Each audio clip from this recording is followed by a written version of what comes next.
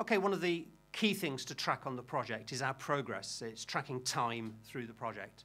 And here are some ways of doing this.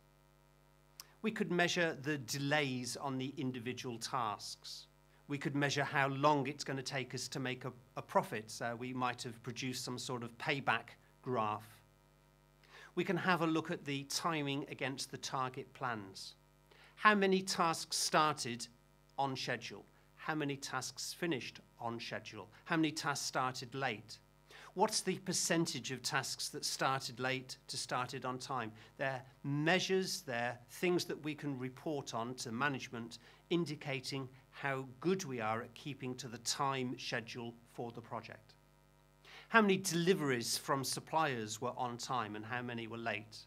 How many days in total does that lateness represent? How many deliveries have we done on time?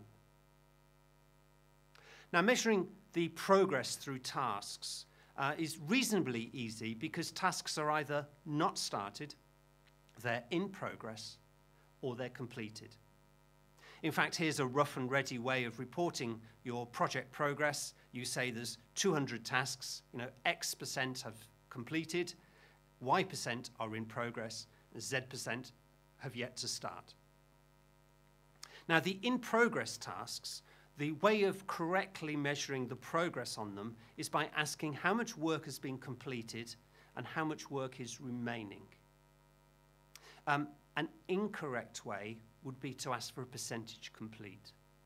I would argue that there's only 2 percentage completes that are ever accurate. That is 0%, I haven't started, and 100%, I have completed it.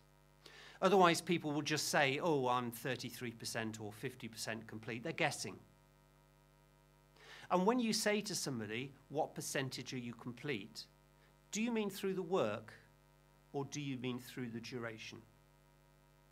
Do remember that we said that the work is different from the duration, and work can be spread differently through the duration. So in some of these work profiles where we do more work towards the end of the project, 50% through the duration could be 30% through the work, could mean you're on plan. So never ask for a percentage complete unless you're clear what percentage through the work or what percentage through the duration.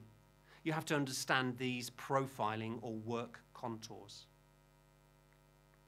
Now, very often on a project Gantt chart, we can mark these Gantt bars to show how much they're complete. But the trouble is, if we ask the wrong questions, we're going to get the wrong answers. If I give somebody a 2-week task, and after 1 week I say, how's it going? They're going to go, yeah, it's fine. Or I say, what percentage are you complete? They're going to go 50% because they know that's what I want to hear. And it's probably not the truth. So what I need to say is, how much work have you booked against this task? And how much work to now complete it?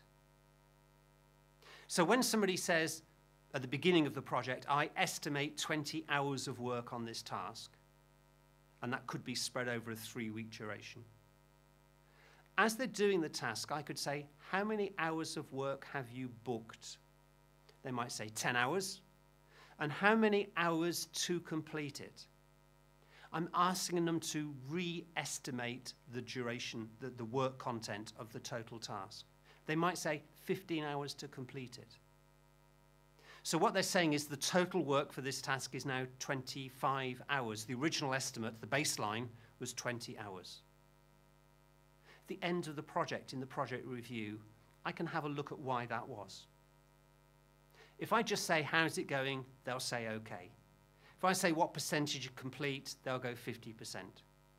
We need to understand how much work has been done and how much more work to do, and will they still finish on time? Will they still finish on time? Of course they will.